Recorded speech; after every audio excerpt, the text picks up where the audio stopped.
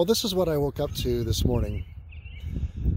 A light dusting of snow, and snow is still falling as I'm preparing to go for my walk. There's our house there in the background, and this is the park around our home. When I initially looked out the window and saw the snow, my heart was, well, let's say just a little discouraged. I was about to crawl back into bed again when the Lord reminded me of a passage of scripture from Isaiah chapter 1 verse 18. And there it says, "Let us consider these things. Though your sins be as scarlet, they will be made white as snow. Though they be red like crimson, they will be made white as wool."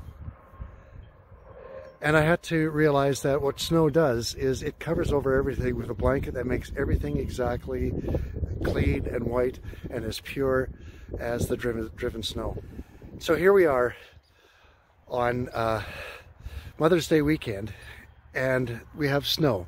Not exactly the greatest thing to enter into a Mother's Day weekend or to celebrate our moms, but I think there's a connection here, and I want us to consider that for just a couple of moments. Each of us, no matter how good we have lived our lives, have times when we fail, either in our thought life or verbally. We say things that we know are wrong. We act upon impulses that we understand, or this is temptation that's leading us down a path that we will regret later, and yet we still go down that path.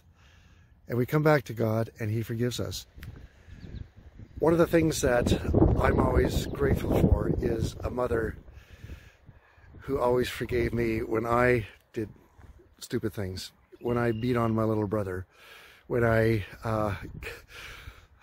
cut wires in the house that actually went to the telephone because I had a project I was working on in the barn and I needed some wire, and my mom and dad forgave me. My parents forgave me because they loved me and they knew it wasn't intentional. It was a mistake. Although they laughed a lot afterwards. After I put the wire back and got the phone working again, they laughed a lot. But they forgave me, and they didn't treat me as if I had sinned in any great way. And in the same way, our Heavenly Father, who Isaiah also talks about, He is like a mother hen who gathers her chicks under her wings and protects them. In that same way, we serve a God who is both Father, but He's also Mother.